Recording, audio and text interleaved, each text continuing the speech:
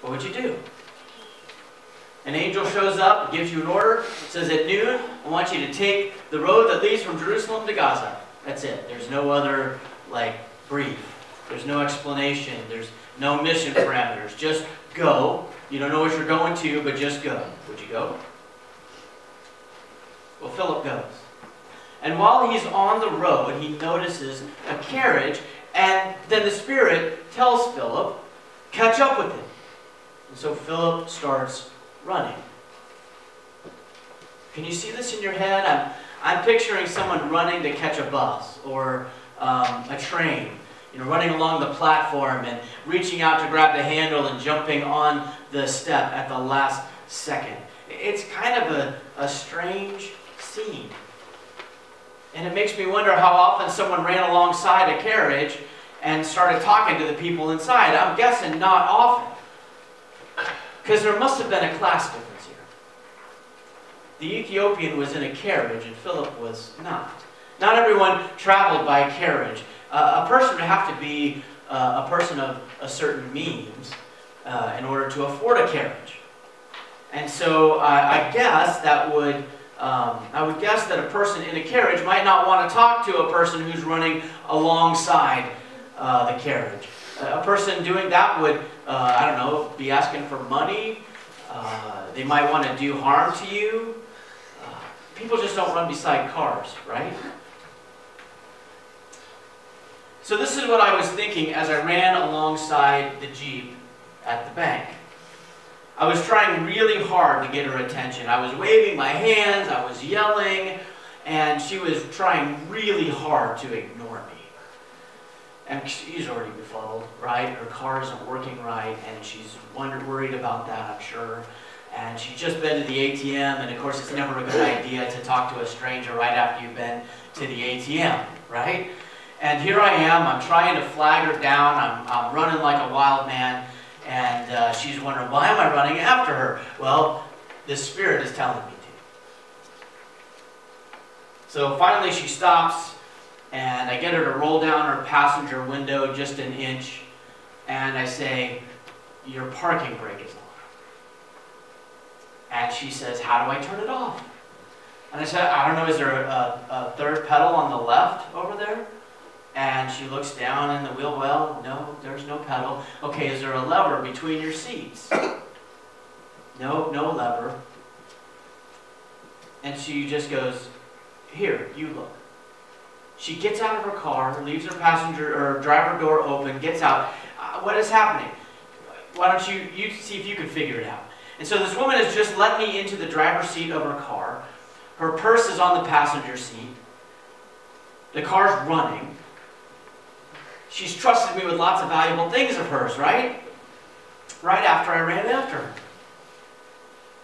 So I looked down at the floor, there's no third pedal. I looked at the center console, there's no brake lever. But there is a big button with a P on it. And so I reach down and I lift up that button and it shuts off. And I get out of the car and I show her where the button is and she thanks me and she drives away. And then as I walk back to the car, which is still at the ATM running with my driver's door open,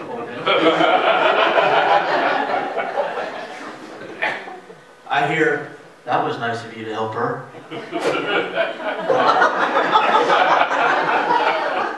The bank teller had watched the whole thing. There was a level of risk that had to be taken in this situation because I left my vehicle. And I'm acting aggressively toward a stranger who is already nervous. And I don't know if she has a weapon ready. I don't know if she's calling the police. There was some risk here. And there was some trust that had to be given by her. I mean, she had to risk stopping for this stranger. She had to risk lowering her window. She had to risk to receive the help that she needed. And this is all happening in the encounter between Philip and the Ethiopian. Philip asks, do you understand what you're reading? And the Ethiopian, a stranger in a strange land, he's a man of education and intelligence. He'd have to be in charge of the queens of camels. But he's also a servant. And he can't really admit that he's ignorant of this and keep his job. I mean, he can't admit ignorance at any turn and keep his job. But he does that here. He takes a risk, and he tells Philip that he needs some help on this spiritual journey. And because of this, Philip gets to lay out the gospel for him. Would you do that? A chance encounter in the park. You overhear a conversation about church. Now, these are young mothers, maybe, who are talking about whether they should take their young kids to church like their parents did. You know, is it really that important? Is it worthwhile? Does it cost anything? And which church? Because there are so many. And God keeps urging you to talk to them. Do you? Do you approach? Do you admit that you overheard the conversation? You've already decided to politely keep to yourself, but God won't shut up, right? God keeps telling you, go over there. You hear one ask if they know anyone. Do you know anyone that goes to church? Seriously, they're seeking information and you have it. No, I don't think. I don't know that much about church. I can't answer their questions about the Bible. I'm not the right person to talk to them. If only, insert the name of the person you think knows all about the Bible here. If only they were here. But you are the right person, and you do know enough. And if you don't have all the answers, you know people who can help with them.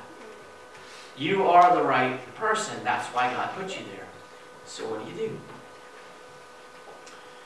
Will you be so bold to answer when God calls upon you to share your faith with someone who needs to hear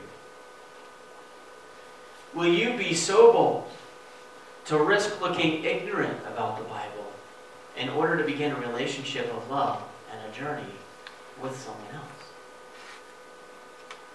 Will you be so bold to chase after a carriage or a car or a conversation in the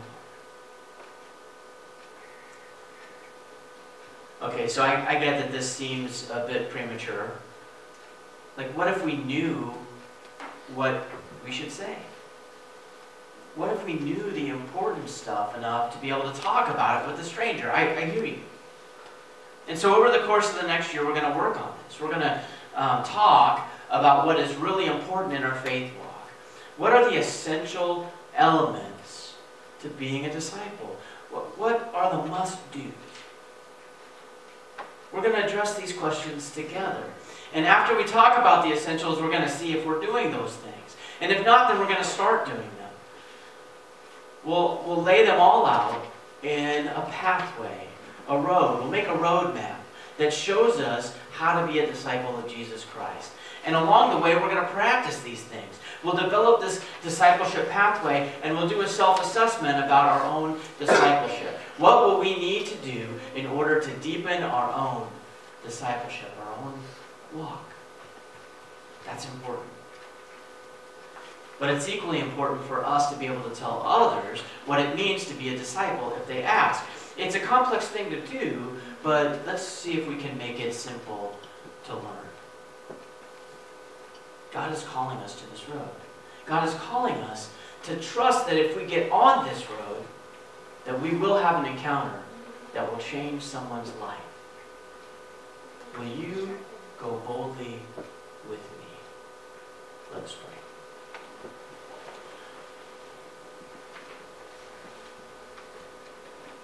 Now, talking about our faith, sometimes it's scary because we're not sure if we're doing what we need to be doing.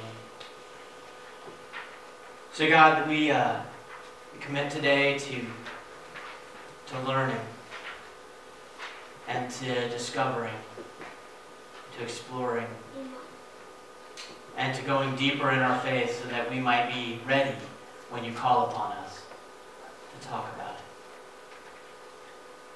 Help us to be open to the prompting of your Spirit and to the leading wherever you send us. In your name we pray.